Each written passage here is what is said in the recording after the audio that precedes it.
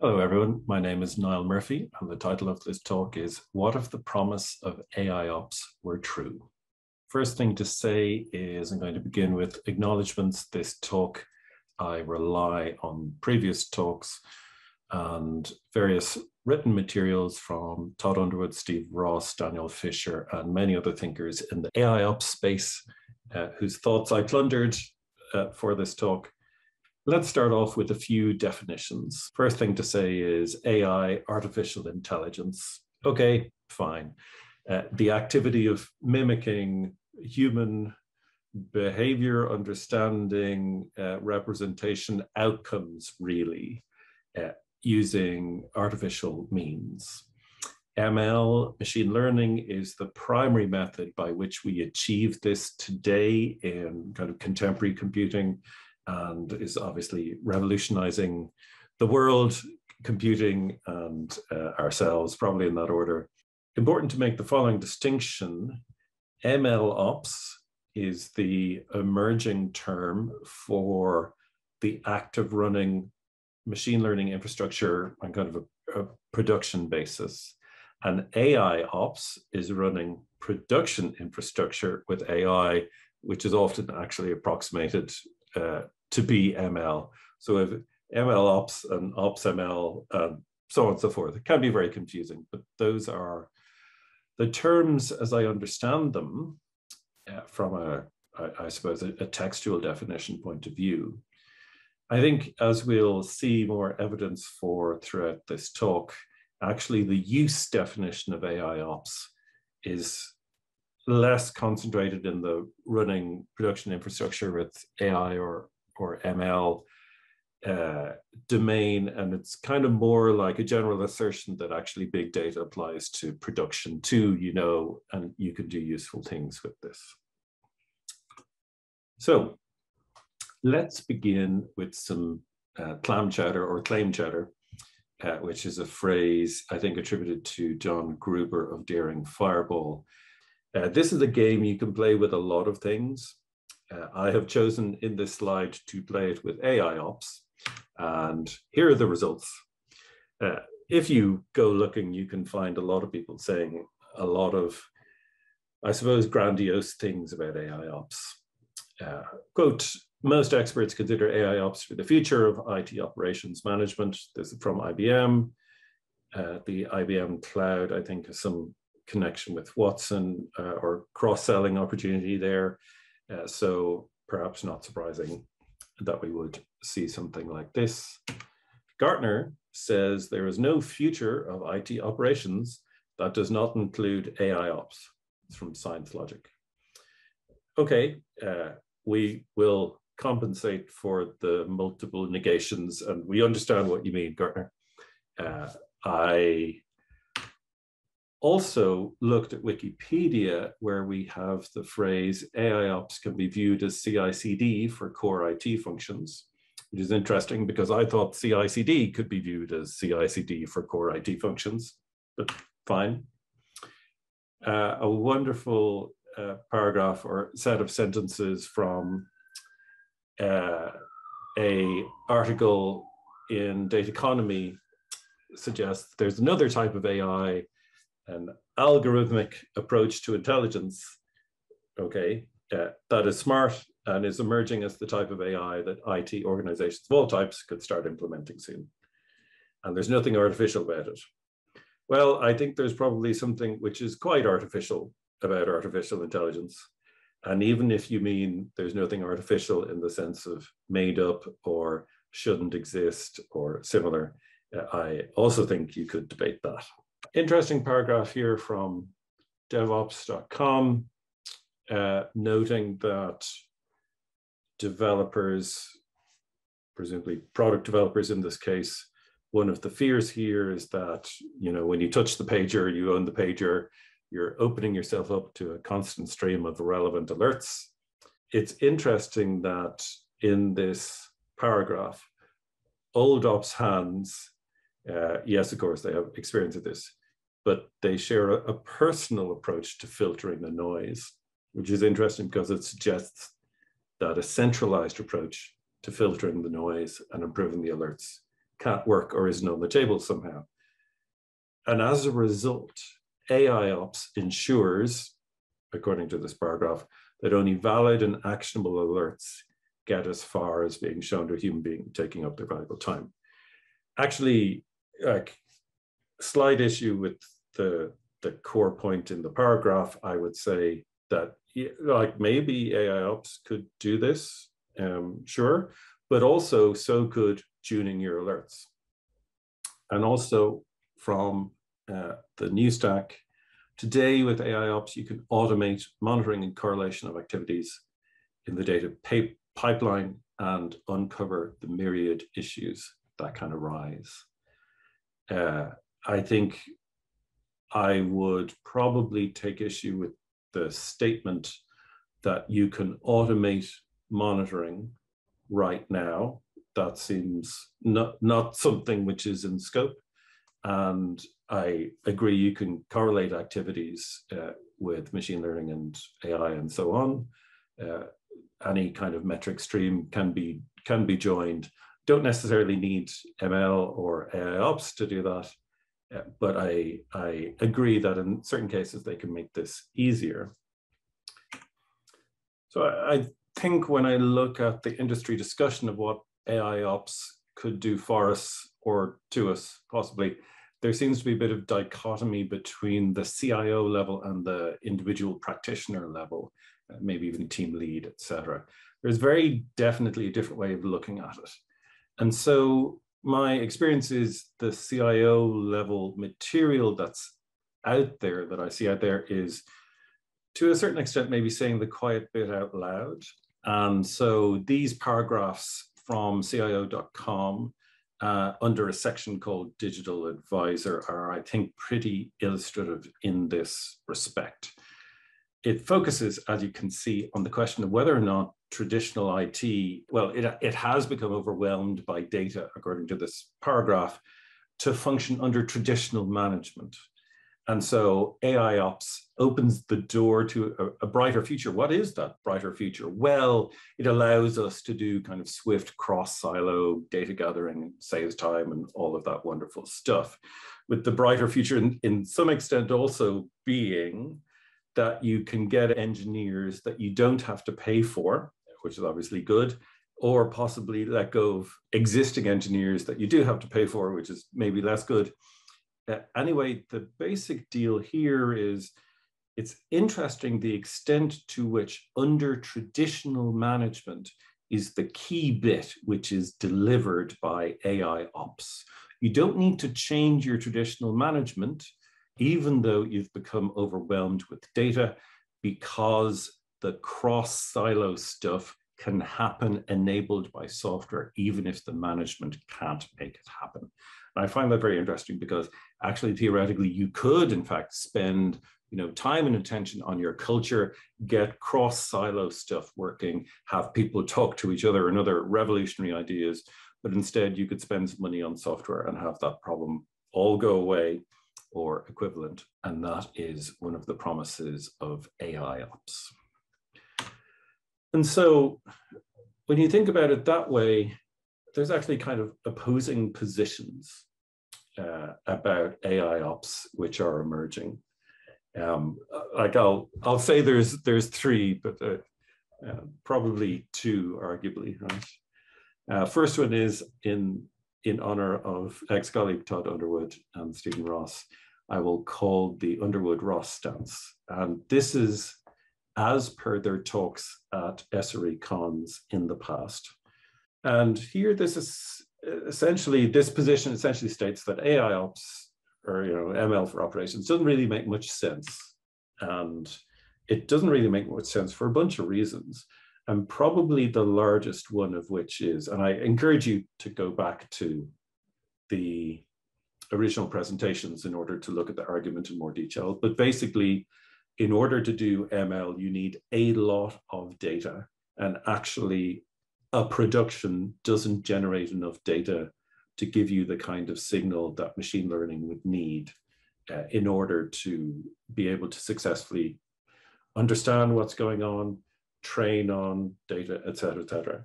So the maths doesn't really work out. And also a kind of a separate problem, the ROI, the return on investment for generating the model doesn't necessarily work out.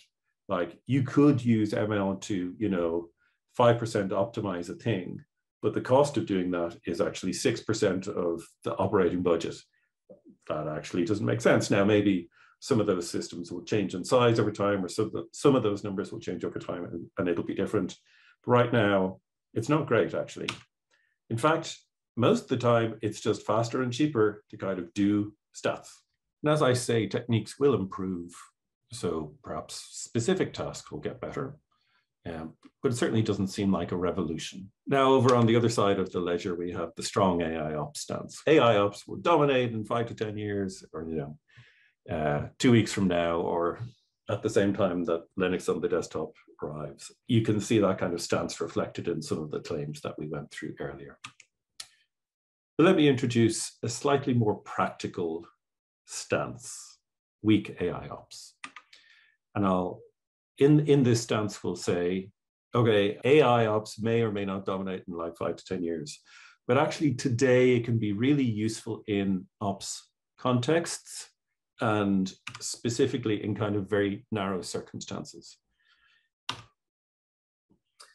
Also, I mean, genuine point silos, as we were talking about previously, may well accede to data being shared with machines, but not other teams for various territoriality reasons. And also, yes, sometimes it's faster and cheaper, maybe often faster and cheaper. It's faster and cheaper to just do the statistics, but actually maybe your team, your division, your company doesn't have that expertise to hand, and it's impractical to get it for whatever reason. So if the software can do the stats for you when you can't do the stats, well, actually, that's a net gain. Okay, cool. So again, going back to how the industry seems to look at AIOps, there's a question about what its applicability is. And so I see articles claiming, okay, AIOps can be used for monitoring, for alerting, anomaly detection, detecting a bad change in a system when you push out a bad binary, or topically a configuration change. Incident response and root cause analysis, sure, we'll use AIOps for that as well. Scaling, toil, more or less everything. I'm a bit more skeptical, I think, from my point of view. The applicability is not necessarily formed by our particular desire to have some machine input into any of those particular pillars of activity. And it's more informed, as is, I would claim, everything in machine learning, it's informed more by the data. Do you have enough data? What is the structure of that data? What is the distribution of that data? How often do you get it? Those concerns dominate the question of the applicability of ML concerns, and also kind of secondarily, whether or not what you're trying to do is creative or requires supervision. I mean, in the machine learning case, there's a specific difference between what's called supervised and unsupervised learning, where basically in supervised, the humans are kind of explicitly labeling examples, and in unsupervised, the machine attempts to just figure this out essentially by either doing those activities itself or kind of watching the activities take place, many activities. So with that in mind, I thought we would go through some of those pillars which have been identified as being maybe applicable or in scope for AIOps to do something useful, and look at what kind of some SRE beliefs are about the area, particularly why it might make it hard to do useful AIOps there, and then look at what has to be true for AIOps to be relevant in this domain, and then play some of those tensions off against each other in order to form your own thinking about how this area might develop. So I think looking at the SRE beliefs for monitoring, alerting, anomaly detection, obviously a hugely rich area. Couldn't hope to cover all of this in any depth. But I think the first thing I'd say is most SREs would believe that monitoring is a relatively dynamic thing. You find yourself changing it a lot. In my experience, a kind of bleeding edge of monitoring. You add new features, you add monitoring for those features. And so those development rates tend to go somewhat in lockstep with each other. So monitoring is a dynamic thing. It's kind of hard to train on it and with the supposition that it's static. As I say, you often discover you're not monitoring everything you need to, and you need to add stuff, and maybe not just in metrics, but in rates and other kind of aggregations that incorporate those metrics. You also sometimes discover you're monitoring too much, which I don't think we ever are like, we don't really have a habit of saying in SRE that we're monitoring too much. But I think it's Charlie Majors who says that actually dashboards over time accrete such that they have graphs relating to more or less every major outage that you've ever had in the past 10 years. And ultimately the signal to noise ratio there, if just continued indefinitely, has as many problems as signal to noise in kind of standard non-observability contexts. I also say that we believe that alerting noise is solvable. There may be impediments to solving it, but you can tune and prune, and there's nothing particularly special about that. A special observation, conversely, is that, or belief I suggest, is that anomaly definitions, or the definition of what is anomalous in a particular situation, can be highly context sensitive. It might well be that a 10x increase in QPS or whatever is legitimate for the situation that you're in. You've just launched a new product, or someone else has just launched a new product and you don't know about it. And I think conversely, on the AIOps side, a lot of folks in that community would be saying, well, we don't actually need, to discover everything. We just need some kind of Pareto, which is to say 80-20 relationship between signals, anomalies, and outages to be useful. We just have to be able to suggest that this thing might be a problem and have it be right like 80% of the time, or not be wrong 20% of the time, or equivalent. Or to put it another way, there's this saying in medical diagnosis, which is that hoofbeats are more likely to be horses than zebras. And so this is obviously not necessarily true in the full scope of incident response, which we'll come on to in a moment, in every system. I mean, in some sense, sufficiently complicated distributed systems are generative grammar. They give you novelty in outages all of the time, but they also give you non-novelty. AIOps might also benefit from that effect we were talking about previously, which is to say the software might have access to more data than a given subset of people do, which might mean it could join across more sources. And dashboarding, of course, is a human interface, so that doesn't have to be solved. And alert tuning, while it may well be an approach which solves alert noise problems, like actually maybe your team or org or whatever doesn't have the time or doesn't have the expertise, in which case actually an AIOps approach might be of utility. Moving on to bad change detection, I think the first thing to say is that I don't know that I can successfully represent if there is a single SRE belief for bad change detection. I mean, for a significantly large or complicated community, you wouldn't ever have a unitary view, a single belief of any kind. But I do think that it's pretty clear that changes are genuinely a combination of a spectrum of risk. Some of them are really high risk, some of them less so, obviously, but they're completely necessary to do. And even if you don't do those changes, the risk gets higher if you let those changes back up and kind of accumulate. As is clear in the rather wonderful Accelerate book, there's some pretty good evidence to suggest that, in fact, if you change things frequently with small batch sizes, that actually aids stability. I think we also have the experience that validating that a change works okay is itself potentially on a spectrum from completely manual to completely automated, depending very much on your circumstances, your own individual production.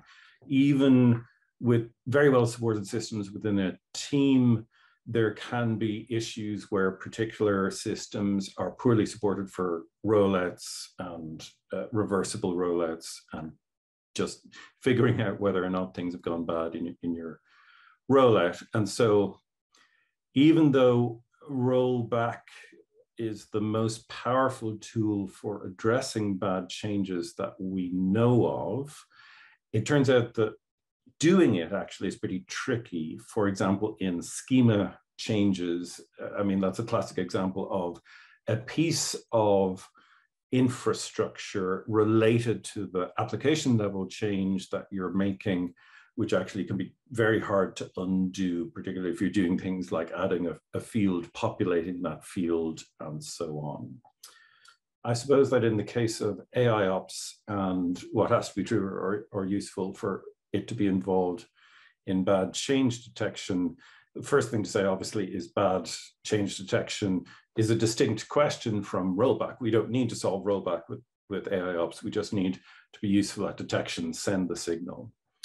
There is a huge movement in production engineering as it is today about testing in prod. So there's one way of managing risk when you're deploying new software, which is to have different environments that more and more closely resemble what you are running in when you're running in production. And the idea is you kind of run the software in these various environments.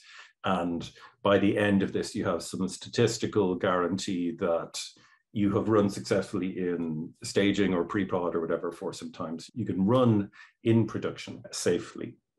The testing and prod philosophy says actually none of those environments ever really resemble production in a useful way. So instead you run the thing in production and leak a small amount of production traffic into it, like a 1% sample or similar. And this allows user behavior and SLOs to be part of the decision-making, which is good for AIOps, of course, because even though, for example, GitHub Copilot might well help you to write tests that you could use in bad change detection, AIOps in this sense can look at the metrics and look at what happens with the customer interaction with the software, can train on previous data, last time you did this, and so on. So these things are possible. We're not going to necessarily do them all the time, but I will say I think they're possible, and it is possible for AIOps to be useful in this domain. I think the story for incident response and root cause analysis is considerably more complicated. Again, and if you've seen my keynote talk, you know I talk a little bit about this. We have a wide array of beliefs in the SRE community right now about these things. I think it's fair to say, though, that most SREs would be skeptical you could in any way usefully automate incident response. It's too fundamentally chaotic or creative, coming back to this point about generative grammar. Furthermore, after you have an incident, which could well be novel, the root cause or contributing factor analysis that you do to figure out what happened, I mean, particularly true in the case when it's novel, right? This root cause work is extremely complicated, and it's primarily, I will claim here, a social activity. It's not something you're going to be able to do without engaging with the humans. I don't believe that the right data is going to be exposed in a uniformly trainable way for the machine to introspect over the data and arrive at what happened. And actually, ideally, root causes shouldn't recur, right? Because you put the work in to make sure that they don't happen again, or there isn't the same reason for the same outage. Of course, on the AIOps side of the fence, it's a little different. In practice, what happens, claims this viewpoint, is that root causes recur all the time. And if there is enough repetition, you can train on it. If there is enough kind of precedent for this thing definitely means this other thing, and they're kind of very strongly correlated, well, ML will pick up that fact. And incident response can probably be divided into known knowns and all of the other things, specifically unknown unknowns, which is this novel category of outage that we're talking about. Again, we don't need to solve all of those things to be useful, but we just need some proportion of stuff to land in known knowns or probably unknown knowns to make sensible suggestions. And it's particularly useful if, according to the paper from Jennifer Mace, if you have implemented big red button style approaches for your operations, which is to say a simple thing you can press which will do something reasonable.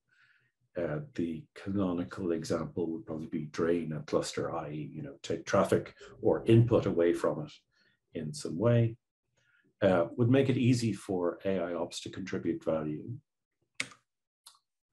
Coming back to this question of known knowns, unknown unknowns, as I say, I have written about this before. You can have a look at that talk in that article in Seeking SRE. But the basic idea here is that there are risks which can either be characterized as things we're aware of or things we're not aware of. And we know how to treat them or fix them, or we don't know how to treat them or fix them. AIOps is almost certainly not applicable to unknown unknowns. It is definitely applicable to known knowns. It might also be applicable to some of the other categories in the sense that ML could potentially detect that something is happening that the humans would not have known was coming, but this could be signaled to us, and we may in fact be able to fix it. And finally, which I'll lump together, toil, scaling and general operations and so on. These domains are a little bit different, primarily because they don't have as wide a field of data in some cases to work on, and primarily because the emphasis is on doing things rather than kind of recommending things to humans in a system. I suppose that scaling is in some sense well understood today, and generally speaking, we hope it is auto-scaling and that we're scaling as the traffic scales, except would we very much hope that it doesn't do auto-scaling, but anyway. And it's usually easy, except when there's non-linear effects, and sometimes those can be scaling at the upper end of capacity. Toil, of course, itself is almost by definition supremely automatable, and of course incident response isn't. So for AIOps to be true or useful in these cases, I think a bit of a more nuanced discussion. But more or less today, this is kind of a solved problem. And so AIOps is only really going to help with edge cases or things where standard kind of scaling approaches in cloud or on-prem aren't going to work. Toil is certainly automatable, but I find it hard to see how AIOps could meaningfully exceed human performance here, because it's kind of equivalent to the general programming problem. And for general operations, we can trigger actions on metrics today, like in OODA loop style workflow engines or the equivalent. We don't need ML for this. So for AIOps to be useful here, I think we need something a fair bit more sophisticated in order to make this work out. In conclusion then, I'd say a couple of things. First thing is that the use definition, the definition that seems to make sense when we look at how the term is used in the industry, very much seems to be, big data can help operations, to which it is hard to object. And in fact, I'm sure lots of people are doing that right now. I know lots of people are doing that right now. I think one of the interesting things you see in the material written about AIOps as well is as well as being interesting in the case of individual contributors trying to debug questions of what's happening in production and so on, you see AIOps being talked about to help compensate for organizational dysfunction of various kinds. Those are real effects. Those dysfunctions are real effects. A lot of us struggle with them every day. I think that AIOps has some chance of helping out here. It won't obviously solve all of the issues, but I do think that we will find that CIOs will be sold on the possibility of using the software to address kind of long-standing organizational problems, and they will try this. I mean, they've tried everything else as well, so they might as well try this. For activities which match known style patterns, I think AIOps approaches are plausible today. I do think also, which is something that our community has to keep in mind, is that the applicability of these techniques will improve generally over time. I think if we crack the sample size problem and get that somehow to improve dramatically, standardization improvements should also help. Unsupervised learning might well become tractable, not necessarily contingent on sample sizes improving dramatically, but just generally improving the situation to make ML more tractable on this problem domain generally. I think this will not only start, but probably gather momentum. I do think, however, that there are fundamental limits, particularly around unknown unknowns, novel situations in incident resolution, and to a certain extent, questions of cost benefit that will exist even if we get better at the rest of the stuff that we were talking about in the previous bullet point. In some sense, it's a little bit like the saying which is attributed to Bruce Schneier, which I think he attributes to somebody else anyway, which is attacks only get better. And really that makes me think that some of our existing skepticism in the community and possibly resistance even to the idea of AIOps playing a significant role in what we do is maybe misplaced. And perhaps we have to think about maybe not necessarily complacency, but the question of where this resistance is coming from, how we can co-opt it, how we can maybe make some of these systems more manageable with a combination of software helping the human rather than feeding the agenda that resistance to software helping the human is so that we can end up discarding the human. I don't think that there's any real prospect of that, certainly not while unknown unknowns continue to be part of the problem, which they will indefinitely into the future. So I think that we should think about what our role is to provide the right kind of value in the context of AIOps and what kind of value we provide into the future under that heading. So thank you for listening. Appreciate that very much. And I hope to talk to you soon. Bye-bye.